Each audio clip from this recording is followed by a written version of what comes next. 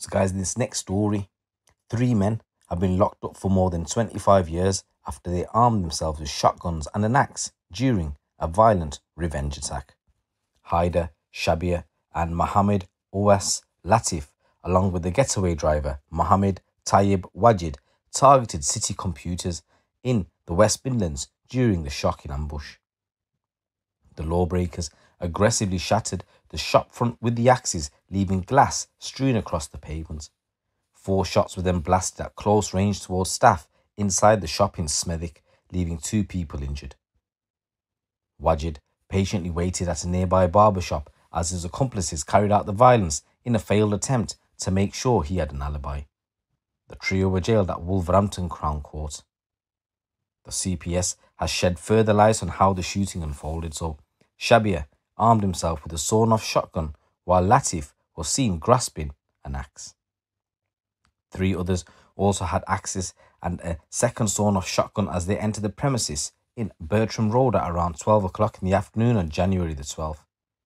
The daylight attack saw a member of staff suffer an injury to his arm, while the owner's neck was hurt. The prosecution said Wajid encouraged or assisted a violent disorder. He collected his accomplices before driving them to the meeting point at the back of Reedswood Gardens. He was behind the wheel of a stolen Ford Fiesta and made a stop on Pargetta Road along the way. The 25-year-old waited as the car was loaded with weapons and its number plates were changed. Wajid then spoke to an unknown male in Shabir who appeared to pass him something before the Fiesta was dumped at an unknown location. He then went to a barber shop in order to have an alibi as the attack was carried out. After the shooting had come to an end, Wajid picked up some of the attackers before all defenders met at Latif's home. Here, they discussed the shooting. Footage appeared to show a reenactment of the shooting, which was filmed and later discovered from Latif's phone by police, the CPS stated. So Shabir of Walsall was jailed for 14 years after admitting possession of a firearm with intent to endanger life. Latif, who's 23 of Walsall, was jailed for 9 years and 10 months after admitting the same charge, and Wajid was jailed for 21 months after pleading guilty to assisting an offender when the trio appeared at court. CPS spokesperson for the West Midlands said Haider Shabir, Mohammed Latif and Mohammed Wajid, along with others, orchestrated the revenge attack at City Computers. The front of the shop was destroyed with the axes and 4 shots were fired at close range towards the store. A member of staff received injuries to his arm and the owner injuries to his neck, though they were thankfully not life-threatening. And there were pictures from the scene which showed how the shop front was smashed to pieces.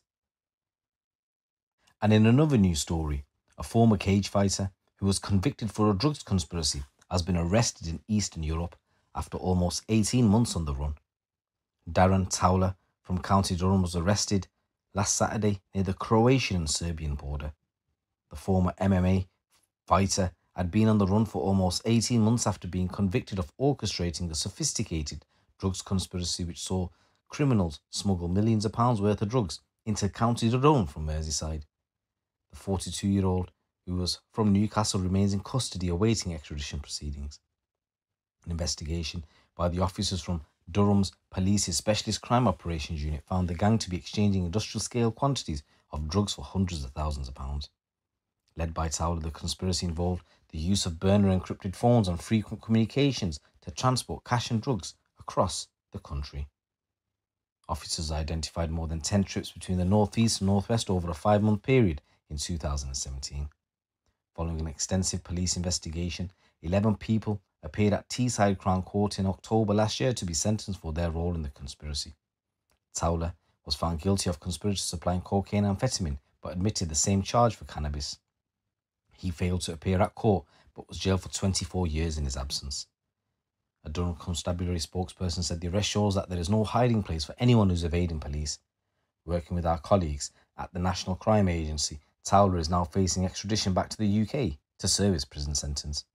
To anyone who's thinking of causing fear and harm in our communities and think they can get away with it, we will leave with no stone unturned in our efforts to find you, and we will always catch up with you and bring you to justice. And in a news story coming from London Ways, 2 men who were involved in 12 robberies of high-value watches in London have been jailed after a successful 4-week manhunt by Met detectives. Asonu Mackenzie and Rashawn Nembhard both pleaded guilty to conspiracy to commit robbery between the 25th of May and the 15th of July last year. On August the 18th, Mackenzie received a 14-year jail sentence and Nembhard received a sentence of 8 years imprisonment. During a 2-month period last summer, a series of robberies were carried out in Lambeth, Suffolk, Bromley, Croydon, Wandsworth and Hammersmith and Fulham. The method of offences was the same in that the suspects would arrive in a silver Audi Q2 and drive around the area to locate their victim. Once a victim was identified, 1 or 2 men would get out of the vehicle and approach them from behind. They were then struck on the back of the head with a blunt object. Once the victims were incapacitated, they would have their high-value watches removed from their wrists. The injuries caused to the victims range from minor grazes and lacerations to fractured skulls, with one of the victims still under assessment for potentially losing his sight. The investigation was led by detectives on the robbery investigation team of the Central South BCU. They then analysed hundreds of hours of CCTV to identify the Audi and then trace the occupants. The arrest inquiries from Nembhard involved a 4-week manhunt, including numerous arrests and multiple addresses across South London and Essex. Acting Detective Sergeant Ash Francis of Central South BCU said, "I am proud of the investigation that was undertaken by officers of the robbery team on the Central South Borough Command Unit. This case demonstrates their dedication and tenacity. Their diligent investigation resulted in the arrest and conviction of 2 violent offenders."